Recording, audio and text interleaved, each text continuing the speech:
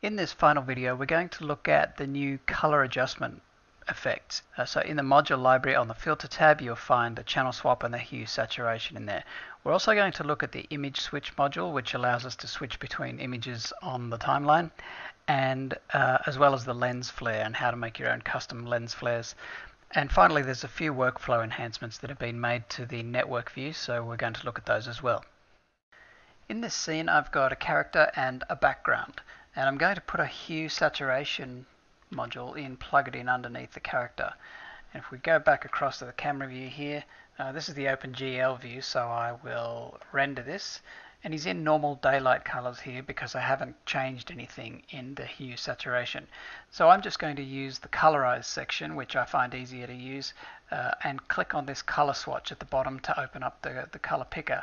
So by default, he has this desaturated red color, but if I put it onto something else, you can see that the character updates with that as I go, and I could change this to any color I wanted to colorize this character. So if I close that, you can see also that all these fields are animatable. We can create function curves for each of them. So if I create a function curve for the hue, I can animate that over my 60 frames, and in the second keyframe give it a value of about 24, somewhere down in the orange, and over time that value will animate. And if I render that, you can see that the character goes from this dark green through the yellow and into the orange. So the next thing we're going to look at is the channel swap. This one's fairly simple. It just swaps red, green, blue and alpha channels for red, green, blue, alpha channels and a few others. So if I go back to the camera view, just close that. In the properties panel, we've got the red, green, blue and alpha channel, and each of these has a drop-down list containing red, green, blue, alpha and some others.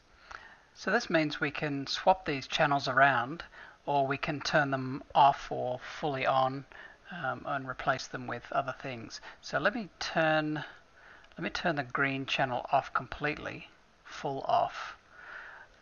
And all we're left with is red and blue, which makes this deep purple. And likewise, I can turn something full on, like this red channel. I'll turn that full on, and we've got a flaring out or a burning out of red. So this is just a matter of playing around with these channels and the combinations and finding what you need or what works for a particular scene. Okay, so let's go back to the network view here. I'm going to unplug the channel swap, and I'm going to show you the image switch.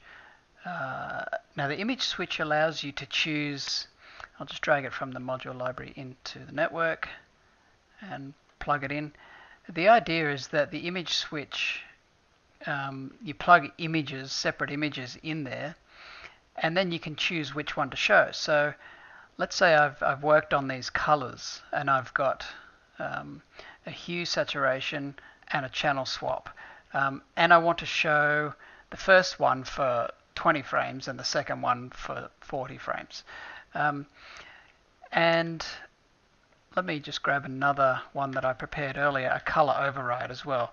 So I'm running this character through 3 separate colors, and I want a keyframe. I want him to change from hue saturation, from channel swap to color override to hue saturation over time. So in the switch properties, we go back to here, you can see that channel swap is on at the moment, and that's because it's port index 0. I want to go back to the network and show you port 0 is on the far right, then port 1 is in the middle, and port 2 is on the left, and they go from 0 upwards as you go from right to left.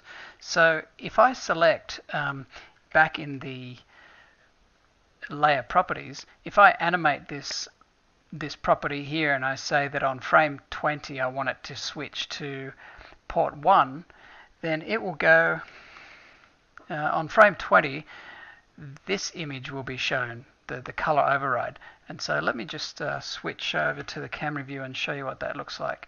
In the switch properties, I'll switch to port 1, and we can see that these are the colors I set up with the color override module, and that's the one that's being shown. So I'm going to create a function curve. On frame 1, create, it'll be on 0, so it'll be on that port. Then on frame 20, add a keyframe there and change this to port 1. And then we'll go along the timeline to frame 40, add another keyframe and change that value to 2, so we'll be on port 2. Let me just go to double view. You can see that as I scrub the timeline, we go from the channel swap module, and then at frame 20 it changes to the color override module, and I keep going along the timeline, and at frame 40 we're now using the hue saturation module. So that's really, really handy for, say a character walks into a room and he turns the light on and he's got dark colors and light colors. You could have the, let me just unplug these. You just plug the character in twice into the switch, and then into one you have the dark colors, and into the other one you have the light colors, and then you just choose the frame at which to switch from one to the other. And now let's talk about the new lens flare effect. This is a very simple scene I've got set up here. I've got a star field on a night sky and just some dark mountains at the bottom there, and I'm going to make a lens flare that goes across the scene. So if we go over to the module library, the lens flare is on the filters tab like everything else we've spoken about so far, and I'll take it out and plug it in on top of everything else. And I'm going to go back to, well, first of all, let's have a look at this module. We've got two peg inputs, the green inputs at the top, on the middle and on the right, and we've also got a drawing input. So we'll have a look at those in a sec, but for now let's have a look at the properties of the lens flare.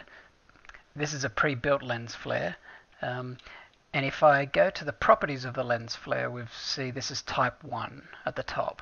We've got a lot of tabs across the top, and we'll have a look at what those are in a sec. But you've got two pre-built types. You've got type 1, and if I go to type 2, you see this is the other pre-built one. Now the third type, or the first in the list, is the custom type, and I'm going to select that, and the other one disappears from the scene. I'll go back to OpenGL view, and now I'm going to add my own custom shapes to this lens flare by plugging a drawing layer into this top left port.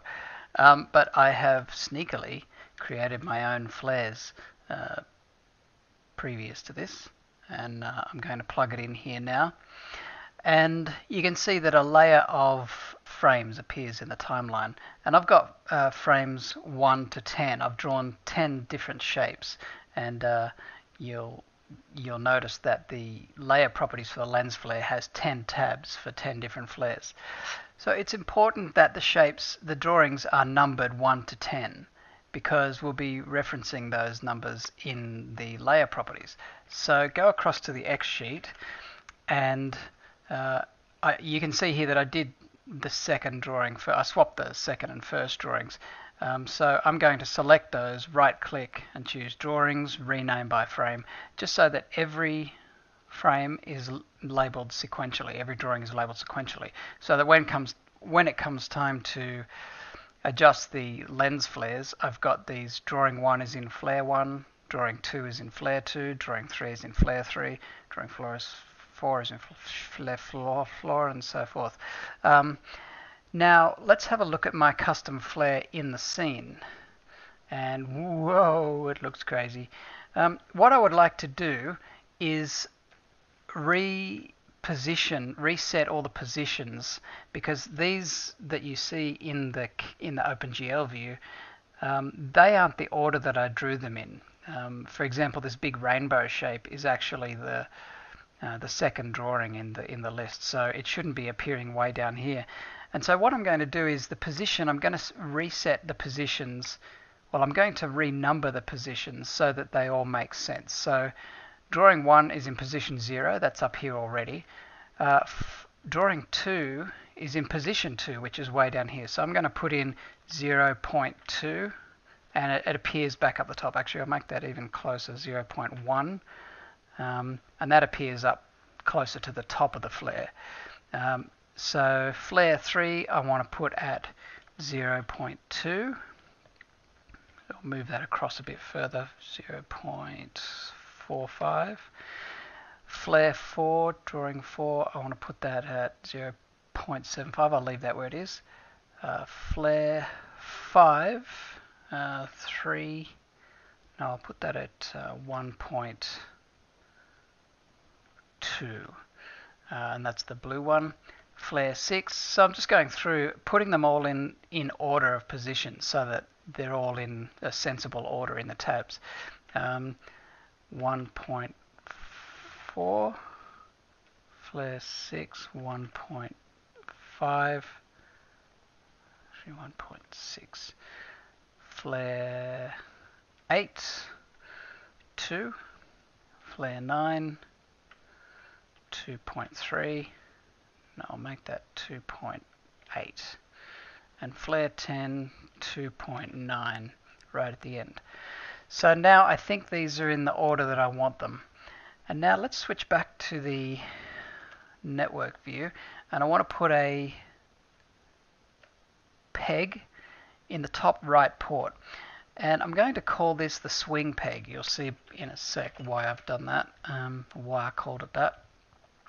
So swing peg, go back to the camera view, and with my move tool, if I now move this peg, it's swinging the effect around. So it's looking good. It's moving it all. That's the cool thing about lens flares in Harmony, is that all the movement, the proper movement, is set up for you. You only need to put your flare shapes in and attach a peg, and away you go. Before I go too much further, I'm going to reposition the pivot point right at the center so it makes a bit of sense.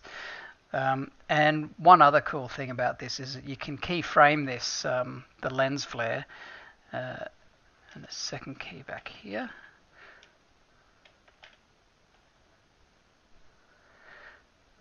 Okay, and we've got a trajectory that we can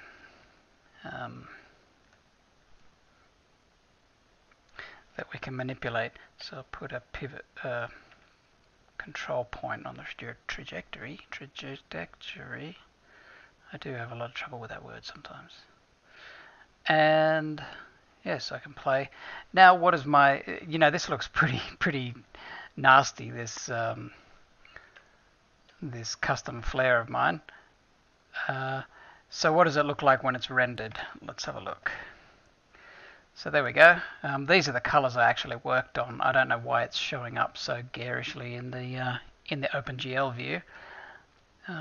But in the render view, these are the colors that I worked on, and we've got a nice kind of rainbow halo kind of spectral thing, and it works quite well. So that's how to add your custom flare types. If we go back to the global tab just briefly, which is at the front, you've also got this brightness thing, and that is the glow that you see. So if I turn that off, you can see the glow has been turned off. So with that on, you can adjust the color of that. I can make it a red glow if I want to, or a bright green glow for a kind of Martian kind of ship lens flare, as well as the alpha and the intensity, which you can put over 100. You can go, let's say 120, and it gets even brighter. So you can even animate that value to flare as the lens flare gets strongest, or as it swings around. And one last thing before we move on is the peg. If we go back to the network view, the middle peg is for positioning. So you'll notice that the lens flare mostly pivots from the center of the screen. So if I go like this, it seems to be pivoting from around here somewhere.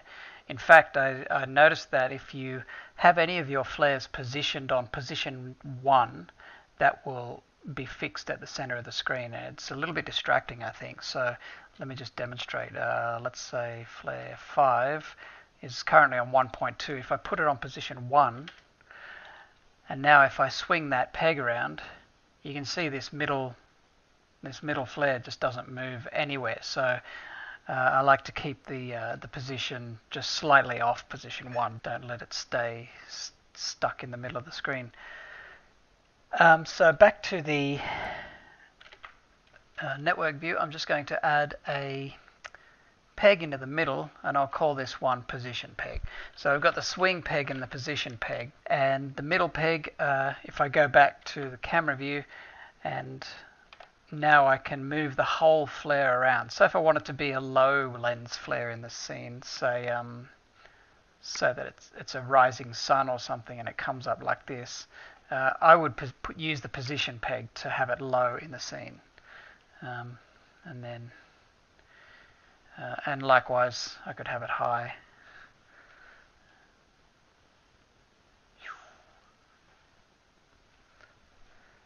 So that's what the center peg is for. So next up, we're just going to have a look at the workflow enhancements in the network view. The new workflow enhancements for the network view make it easier to get around large networks. So up to now we've been getting around networks by the spacebar, and also with this navigator in the bottom corner, you pan the frame around to get around the network faster. But they've added a new thing where if you hold down the Z key or the Z key, you can see this magnified preview. And this, wherever you pan around in that magnified preview, if you click, that will center the network for you on that section. So say if I want to go over here to this far group that's right on the edge, I just press Z and go over here and click, and there is the group centered in the thing for me. And that's really, really handy for getting around large networks. And there's a preference for this, the size of this preview window, this magnifying window. And if I go to the preferences with Control-U, and I go to network, I've got this magnifier width multiple, so it's 5 out of 10, so it's half the size of the network. So by default it's on 3. I've actually put it up to 5, but now if I hold down the Z key, we can see the magnifier is a little bit smaller. And yes, once you get used to it, it's very quick to get around the network that way. Now the other thing that's been included is a linking function, which allows you to link things. If I want to link a module that's far away to the main scene composite, previously I'd have to select the module and then pan down while holding the cable and plug it into where I want it. But now all you need to do is click the output port of what you want to connect and then control click the module that you want to connect it to. So I just control click the composite and instantly it creates that connection. Something else you may have noticed in the previous videos is that whenever I go inside a group, we've now got this arrow here that we can get back outside the group with.